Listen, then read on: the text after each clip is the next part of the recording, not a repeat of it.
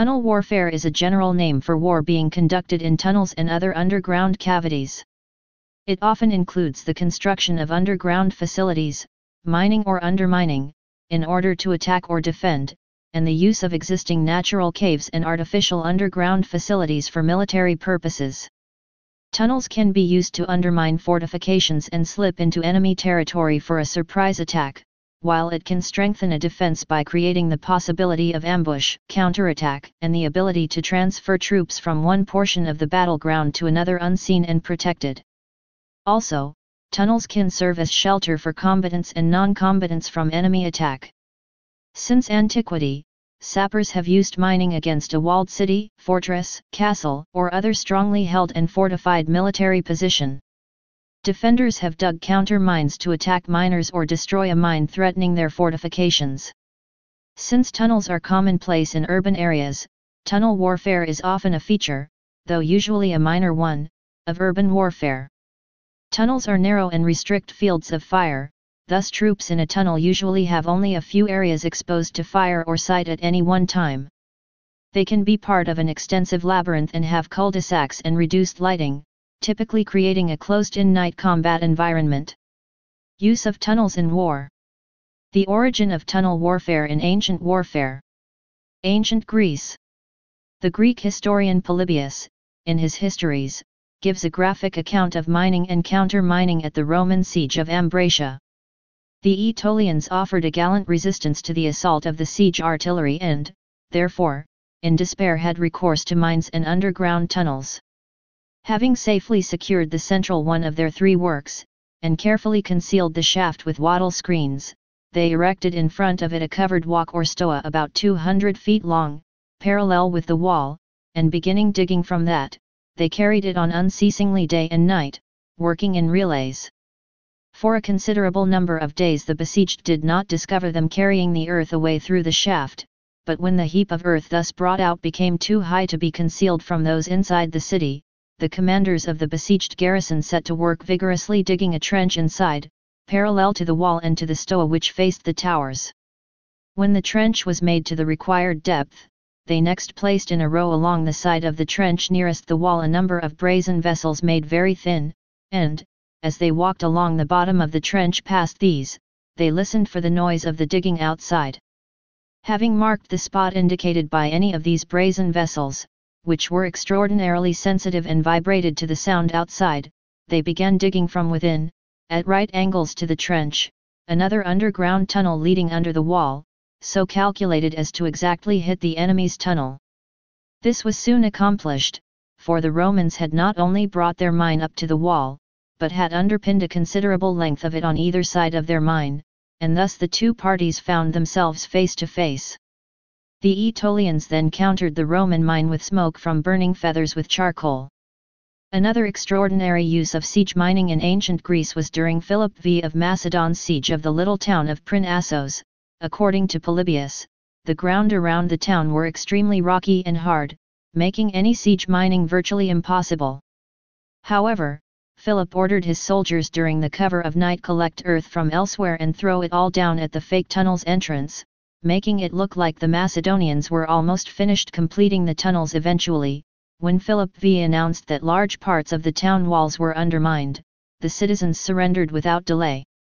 Polybius also describes the Seleucids and Parthians employing tunnels and counter-tunnels during the siege of Syrinx.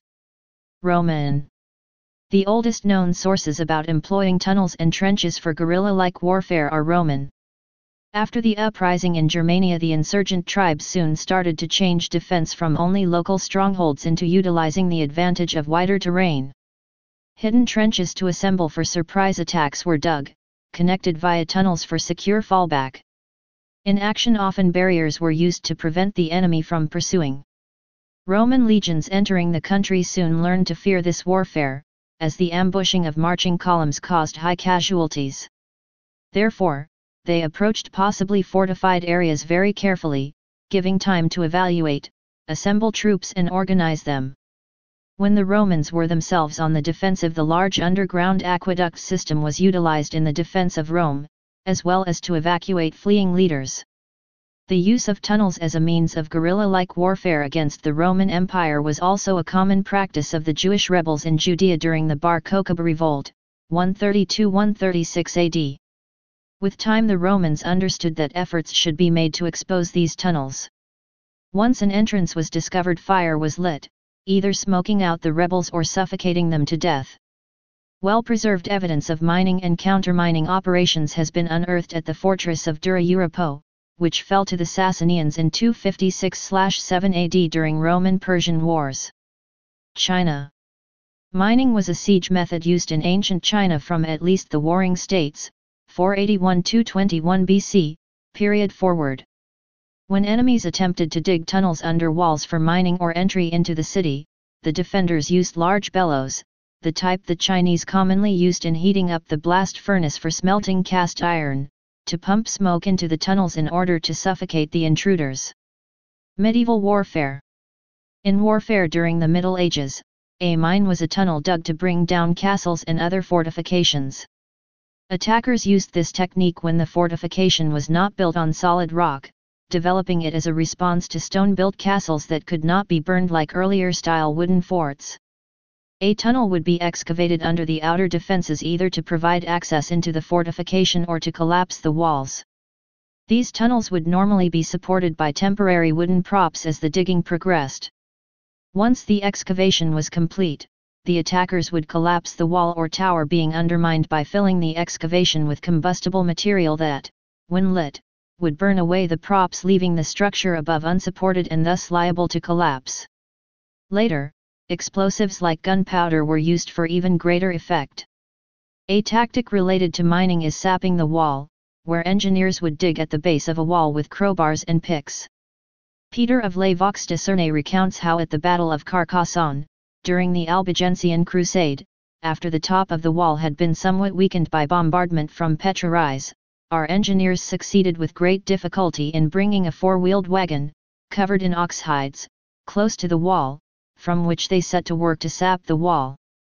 As in the siege of Carcassonne, defenders worked to prevent sapping by dumping anything they had down on attackers who tried to dig under the wall. Successful sapping usually ended the battle, since the defenders would no longer be able to defend their position and would surrender, or the attackers could enter the fortification and engage the defenders in close combat. Several methods resisted or countered undermining. Often the siting of a castle could make mining difficult. The walls of a castle could be constructed either on solid rock or on sandy or waterlogged land, making it difficult to dig mines. A very deep ditch or moat could be constructed in front of the walls, as was done at Pembroke Castle, or even artificial lakes, as was done at Kenilworth Castle. This makes it more difficult to dig a mine, and even if a breach is made, the ditch or moat makes exploiting the breach difficult. Defenders could also dig counter mines. From these they could then dig into the attackers' tunnels and sortie into them to either kill the miners or to set fire to the pit props to collapse the attackers' tunnel. Alternatively, they could undermine the attackers' tunnels and create a camouflage to collapse the attackers' tunnels. Finally, if the walls were breached, they could either place obstacles in the breach, for example a cheval de frise to hinder a forlorn hope, or construct a coupure.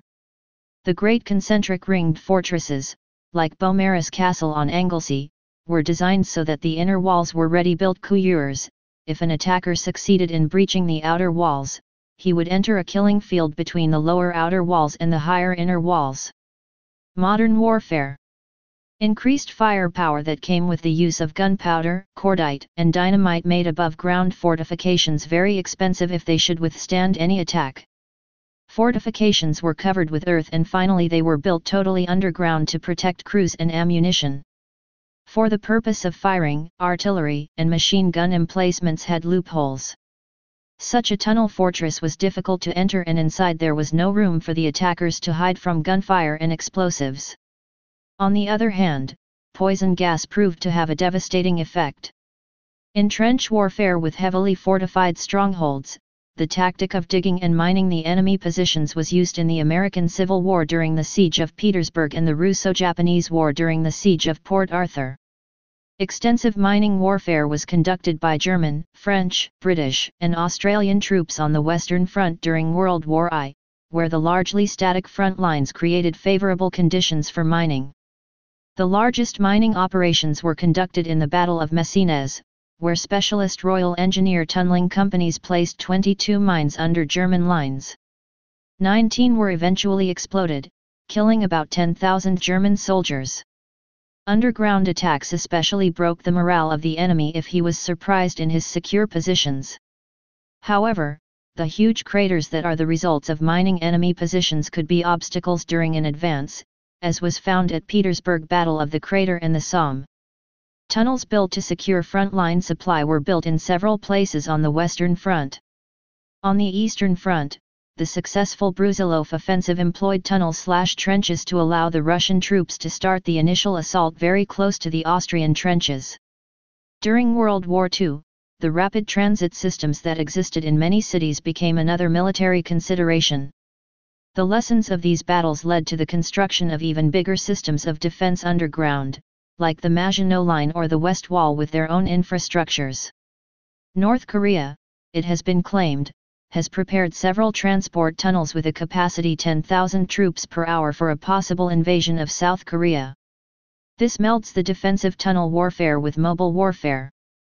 The term tunnel war or tunnel warfare was first used for the guerrilla tactic employed by the Chinese in the Second Sino-Japanese War.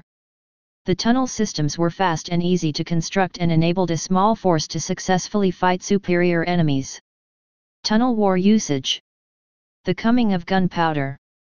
A major change took place in the art of tunnel warfare in the 15th century in Italy with the development of gunpowder to undermine enemy fortifications. Ivan the Terrible took Kazan with the use of gunpowder explosions to undermine its walls. Many fortresses built counter-mine galleries, hearing tunnels which were used to listen for enemy mines being built. At a distance of about 50 yards they could be used to detect tunneling. The Moscow Kremlin had such tunnels. Since the 16th century during assault on enemy positions saps, dug by sappers, began to be used. The Austrian general of Italian origin Raimondo Montecuccoli, 1609–1680, in his classic work on military affairs described methods of destruction and countering of enemy saps. In his paper on the assaulting of fortresses Vauban, 1633–1707, the creator of the French school of fortification gave a theory of mine attack and how to calculate various saps and the amount of gunpowder needed for explosions. 19th century. Crimean War. As early as 1840 Eduard Tautleben and Skilder Skoldner had been engaged on questions of organization and conduct of underground attacks.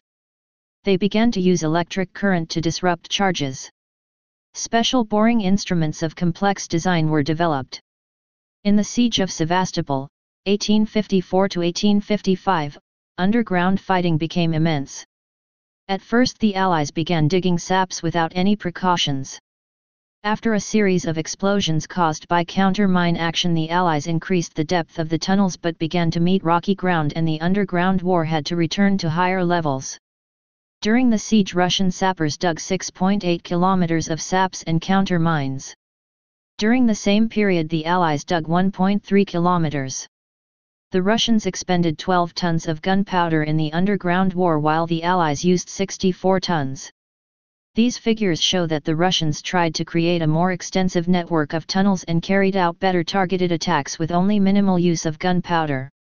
The Allies used outdated fuses so that many charges failed to go off.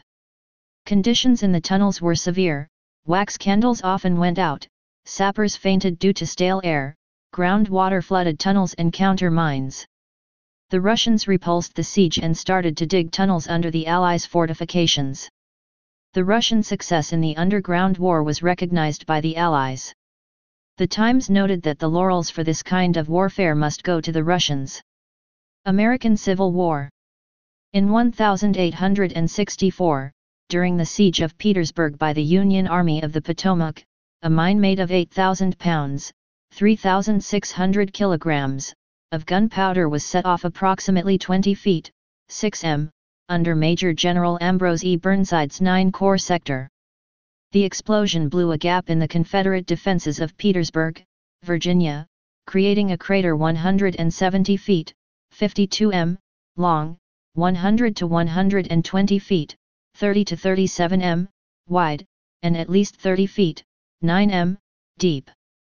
The combat was accordingly known as the Battle of the Crater. From this propitious beginning, everything deteriorated rapidly for the Union attackers. Unit after unit charged into and around the crater, where soldiers milled in confusion. The Confederates quickly recovered and launched several counterattacks led by Brig General William Mahone. The breach was sealed off, and Union forces were repulsed with severe casualties. The horror of this engagement was portrayed in the Charles Fraser novel, and subsequent Anthony Minghella movie, Cold Mountain. During the siege of Vicksburg, in 1863, Union troops led by General Ulysses S. Grant tunneled under the Confederate trenches and detonated a mine beneath the 3rd Louisiana Redan on June 25, 1863. The subsequent assault, led by General John A. Logan, gained a foothold in the Confederate trenches where the crater was formed, but the attackers were eventually forced to withdraw. 20th century. World War I. Mining saw a brief resurgence as a military tactic during the First World War, when Army engineers attempted to break the stalemate of trench warfare by tunneling under no man's land and laying large quantities of explosives beneath the enemy's trenches. As in siege warfare, tunnel warfare was possible due to the static nature of the fighting. On the Western and Italian front during the First World War, the military employed specialist miners to dig tunnels. On the Italian front, the high peaks of the Dolomites Range were an area of fierce mountain warfare and mining operations. In order to protect their soldiers from enemy fire and the hostile alpine environment, both Austro-Hungarian and Italian military engineers constructed fighting tunnels which offered a degree of cover and allowed better logistics support. In addition to building underground shelters and covered supply routes for their soldiers, both sides also attempted to break the stalemate of trench warfare by tunneling under no man's land and placing explosive charges beneath the enemy's positions. Their efforts in high mountain peaks such as Col de Lana, Lagazui, and Marmolada were portrayed in fiction in Louis Trenker's Mountains on Fire film of 1931. On the Western Front, the main objective of tunnel warfare was to place large quantities of explosives beneath enemy defensive positions. When it was detonated, the explosion would destroy that section of the trench. The infantry would then advance towards the enemy front line hoping to take advantage of the confusion that followed the explosion of an underground mine. It could take as long as a year to dig a tunnel and place a mine. As well as digging their own tunnels, the military engineers had to listen out for enemy tunnelers. On occasions miners accidentally dug into the opposing side's tunnel and an underground fight took place. When an enemy's tunnel was found, it was usually destroyed by placing an explosive charge inside. During the height of the Underground War on the Western Front in June 1916, British tunnellers fired 101 mines or camouflets, while German tunnellers fired 126 mines or camouflets.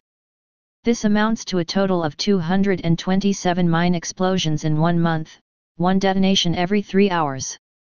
Large battles, like the Battle of the Somme in 1916, sea mines on the Somme, and the Battle of Vimy Ridge in 1917, were also supported by mine explosions. Well-known examples are the mines on the Italian front laid by Austro-Hungarian and Italian miners, where the largest individual mine contained a charge of 110,000 pounds, 50,000 kilograms, of blasting gelatin, and the activities of the tunneling companies of the Royal Engineers on the Western Front. At the beginning of the Somme offensive, the British simultaneously detonated 19 mines of varying sizes beneath the German positions, including 2 mines that contained 40,000 pounds, 18,000 kilograms, of explosives. In January 1917, General Plumer gave orders for over 20 mines to be placed under German lines at Messines. Over the next 5 months more than 8,000 meters of tunnel were dug and 450 to 600 tons of explosive were placed in position. Simultaneous explosion of the mines took place at 3:10 a.m. on June 7, 1917. The blast killed an estimated 10,000 soldiers and was so loud it was heard in London. The near-simultaneous explosions created 19 large craters and ranks among the largest non-nuclear explosions of all time. 2 mines were not ignited in 1917 because they had been abandoned before the battle, and 4 were outside the area of the offensive. On July 17, 1955, a lightning strike set off one of these 4 latter mines. There were no human casualties, but 1 cow was killed. Another of the unused mines is believed to have been found in a location beneath a farmhouse, but no attempt has been made to remove it. The last mine fired by the British in World War I was near Givenchy on August 10, 1917, after which the tunnelling companies of the Royal Engineers concentrated on constructing deep dugouts for troop accommodation. The largest single mines at Messines were at St. Aloy, which was charged with 95,600 pounds, 43,400 kilograms, of ammonal, at Ma at Elstead Farm, which was charged with 94,000 pounds, 43,000 kilograms, and beneath German lines at Spanbroek Molen, which was charged with 91,000 pounds, 41,000 kilograms, of ammonal. The Spanbroek Molen mine created a crater that afterwards measured 430 feet from rim to rim. Now known as the Pool of Peace, it is large enough to house a 40-foot-deep lake. World War II. Sino-Japanese War. In World War II, the Renzhuang Tunnel evolved in the course of fighting back Japanese's mopping up for the people in the central area of mainland China, Hebei Province. During the Second Sino-Japanese War, the Chinese Communist forces or local peasant resistance used tunnel war tactics against the Japanese, and later Kuomintang during Chinese Civil War. The tunnels were dug beneath the earth to cover the battlefield with numerous hidden gun holes to make a surprise attack. The holes and entrance usually were hidden beneath a straw mat inside a house, or down a well. This allowed flexible maneuver or exit. However, the main disadvantages of tunnel war is that usually the Japanese could fill up the holes or pour water in to suffocate the resistance fighter inside the tunnels. This proved to be a major problem but was later solved by installing filters that would consume the water and poisonous gases. It is said that there were even women and children who voluntarily fought in the tunnels. This is a famous military facility in China due to the movie Tunnel War, which is based on the stories happened during fighting Japanese in the tunnel. After the success of this war movie, more art pieces were produced and adapted in the same setting. After the war, the Renzhuang Tunnel site ranked among key heritage preservation unit in China, Hebei Province Patriotism Education Base, National Defense Education Base. Tens of thousands visitors were attracted each year. Most of the villagers were working in tourism service industry, an industry worth $700,000 each year. Japan U.S. War. In World War II, the first to copy tunnel warfare were the Japanese themselves. In the battles of the Western Pacific, they would maximize their capabilities by establishing a strong point defense, utilizing cave warfare. The first encounter of the U.S. Marines with this new tactic was the island of Peleliu. The invading Marines suffered twice as many casualties as on Tarawa, where the old Japanese tactic of defending the beach had been employed. The pinnacle of this form of defense, however, can be found on Iwo Jima, where the Japanese engineered the whole Mount Suribachi with many tunnels leading to defensive emplacements, or exits for quick counterattacks. Tunnel warfare by the Japanese forced the U.S. Marines to adopt the blowtorch and corkscrew tactics to systematically flush out the Japanese defenders, one cave at a time. Korean War. On the Korean Peninsula, the underground war reached a massive scale. From experience in the Second World War, the U.S. had relied upon aviation. North Korean forces had suffered heavy losses from airstrikes which obliged them to construct underground shelters. Initially, underground fortifications were built independently by individual units and their placement was chaotic. Subsequently, underground fortifications were united into a single system. The extent of the underground war is attested to by the following facts. The length of the front was 250 kilometers while the length of underground tunnels was 500 kilometers. So for every kilometer of front there were 2 kilometers of underground tunnels. A total of 2 million cubic meters of rock were extracted. North Korea developed a theory of underground warfare. Manpower, warehouses, and small caliber guns were completely housed underground, making them less vulnerable to airstrikes and artillery. On the surface, many false targets, bunkers, trenches and decoy entrances to the tunnel system, which made it difficult to detect true targets, forcing U.S. forces to waste ammunition. Directly under the surface, spacious barracks were built, allowing whole units to be quickly brought to the surface for a short time and as quickly returned to shelter underground. North Korea even created underground shelters for artillery. During bombing, artillery was rolled into bunkers located inside mountains. When a lull came, the guns were rolled back out onto a special area in front of the bunker. Some shells were fired and the guns rolled back into the bunker again. Unlike other examples of underground warfare, North Korean troops did not just remain in the tunnels. North Korean forces were sheltering in the tunnels from the bombing and shelling and awaiting U.S. bayonet attack. When U.S. forces reached the ground in the area of the tunnels, chosen North Korean units would emerge to engage in hand-to-hand combat, taking advantage of their numerical superiority. Currently, North Korean strategy is to construct as many underground facilities as possible for military use in the event of a U.S. attack. The depth of underground facilities reaches 80 to 100 meters, making them difficult to destroy even with the use of tactical nuclear weapons.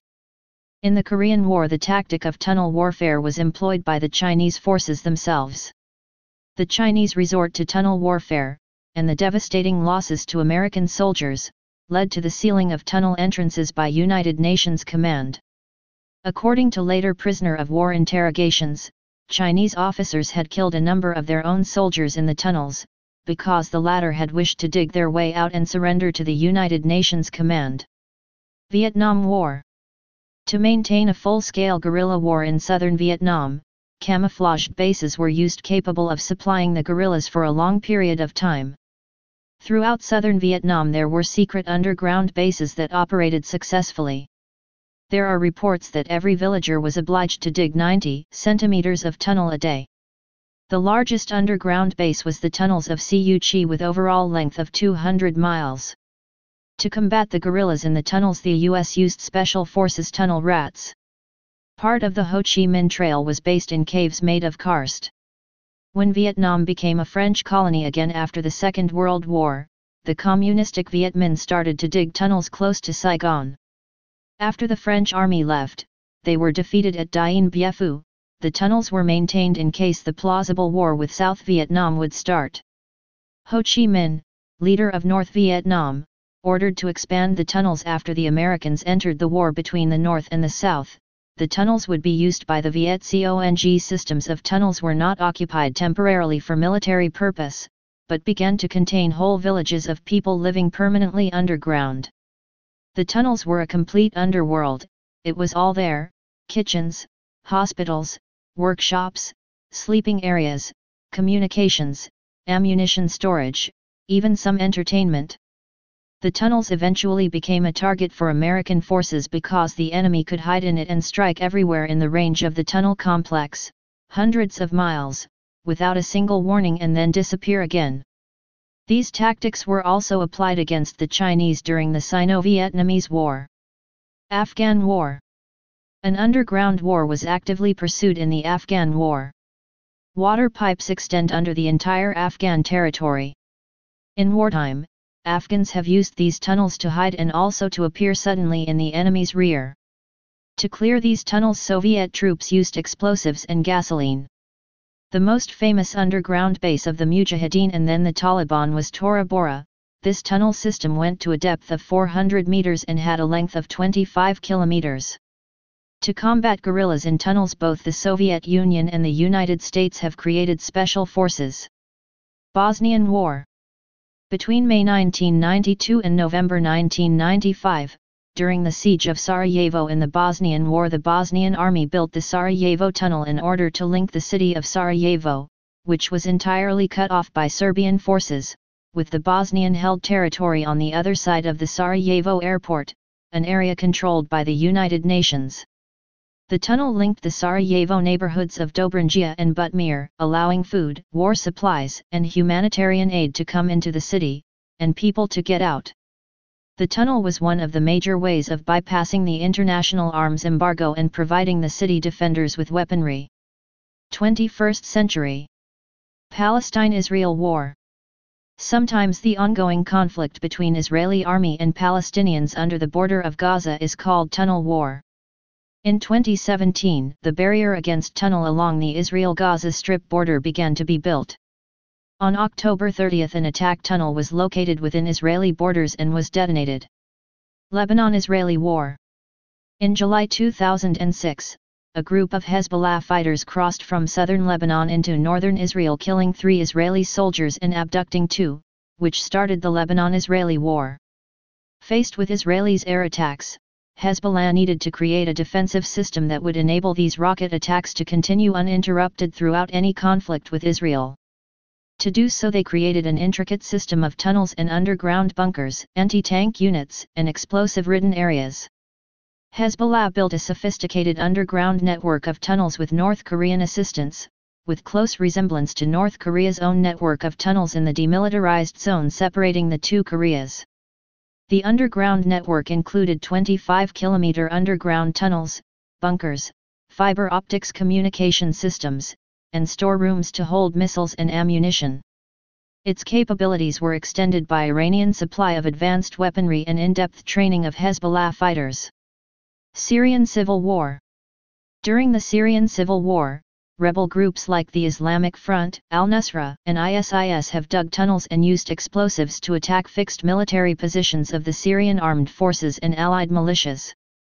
A notable example is the attack on the Air Force Intelligence Building in Aleppo, where on March 4, 2015, rebel forces detonated a large quantity of explosives in a tunnel dug close to or under the building. The building suffered a partial collapse as a result of the explosion, which was immediately followed by an armed. Please subscribe and thanks for watching.